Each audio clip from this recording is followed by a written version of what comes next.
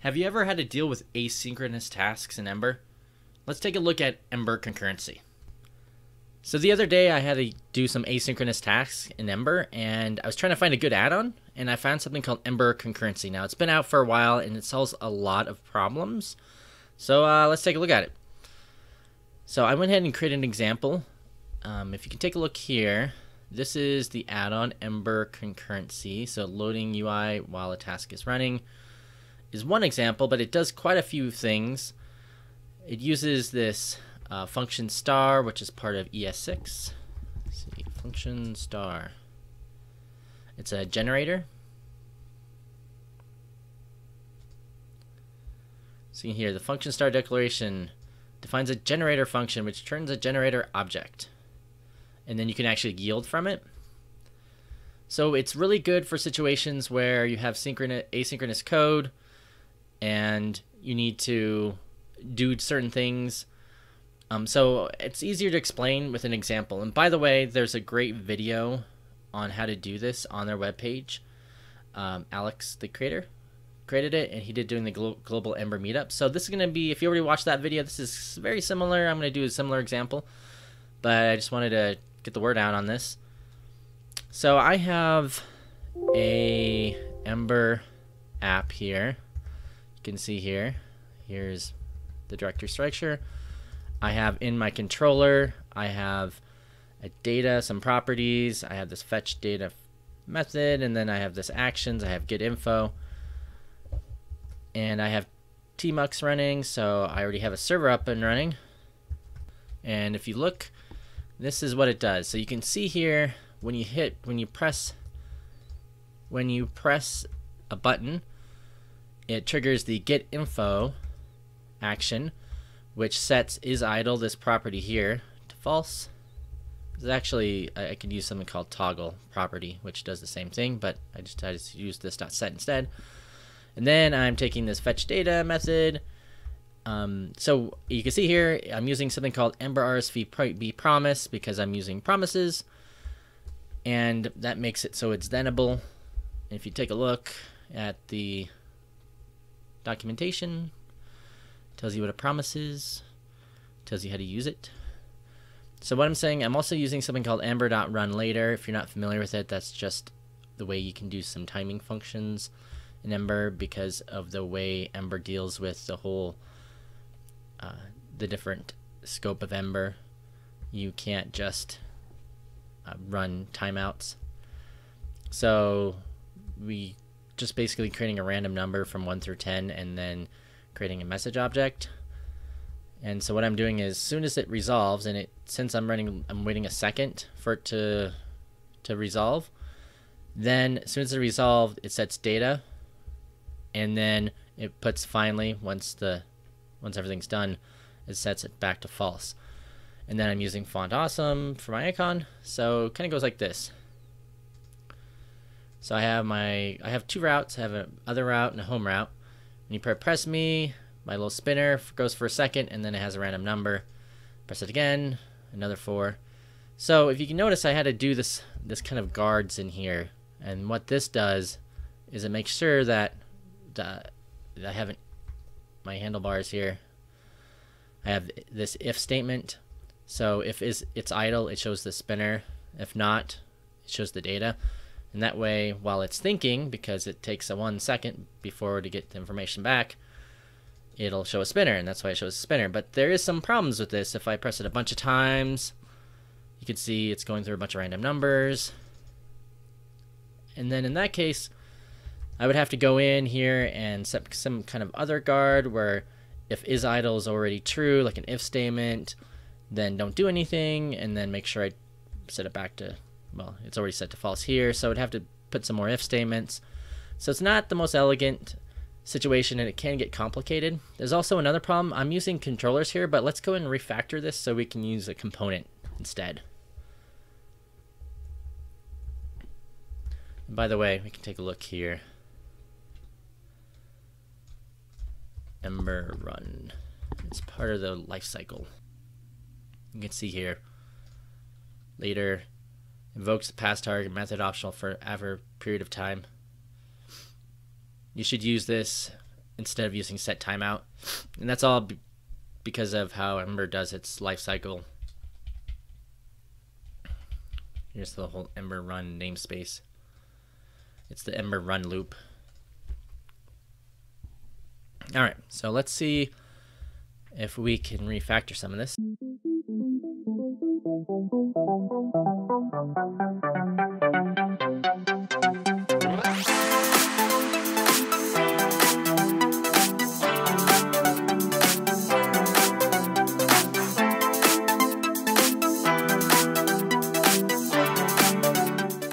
Okay, here it is.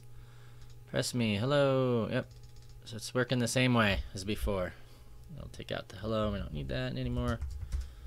So now this is all componentized. So let's take a look at inspect here. Console, like no problems. But you can notice this. If I press this and then go to a different route, I get an error saying assertion failed, calling set and destroyed object. And if you remember going back to life cycles and how long lasting objects are inside Ember, with components, every time you change to a different place in the program, your component gets destroyed, while in controllers they don't. They're longer lasting and they live longer. So you would have to have, so this is another reason you would have to have like some is destroy inside your component here to detect when the component is being destroyed, and then make sure that if it's in the promise, somehow stop the promise. So you're gonna have to write a bunch of boilerplate code for that, which makes things more difficult. So you can see right here. So I press it, I'm fine. But once I go to another ring, if I'm right in the middle, I get an error. See another error there. So obviously that's not good. Okay. So let's try Ember Concurrency to see if it fixes some of those. And let's take what we see here and see if we can boil it down to something a little bit more simpler. So we're gonna go Ember G install, actually. Install Ember Concurrency.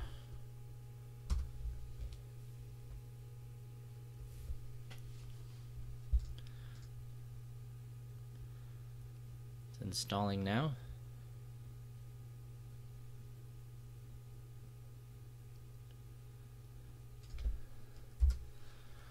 Okay. And just to make sure, I'm going to stop and restart my server. Make sure it starts okay. And restart. Okay, we're all good here. So now let's try to refactor this. Just give me 1 second.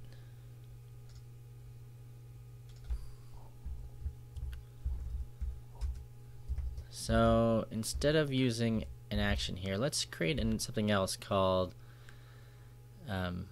we'll create a task in Ember Concurrency. We can see here from the examples that we need to create a task. So let's try creating a task. Let's do start task.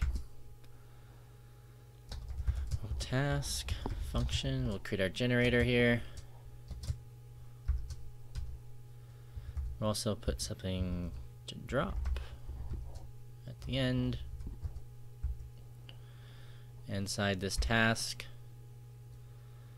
we'll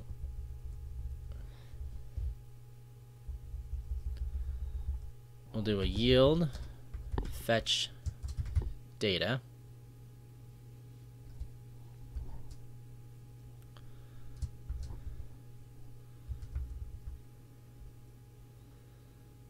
And we'll set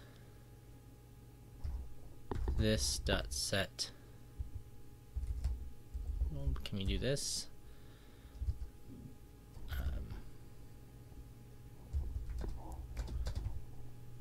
And we'll do this dot set data to y.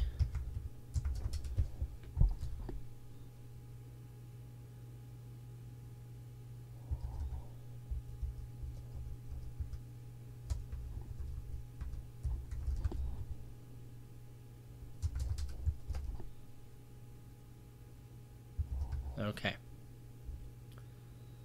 So now we have the start task in here. So let's go back to our component. And we're going to leave this here for now. But let's do if, and we called it start task is idle. A block statement here. Else if.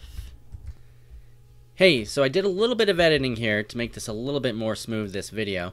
So I went ahead and I commented out the button that we had before that was connected to the action. And you can see here we have our start task is idle.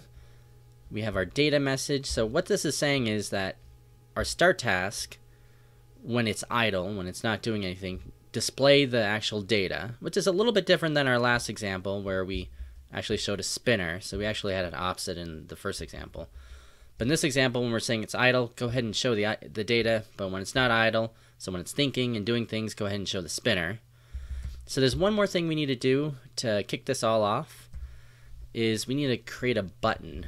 Now, you can take a look at this button here, and we can just copy and paste it.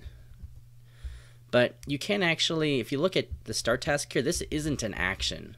This is just a method or function in there, in the component itself. So we can't actually run this action like this, but we can do is we can use the onClick and use our double curly braces, and we can perform, and we just write the name of the task, start task, like this. So what this is saying is that on the click of the button, it's going to run the start task for us.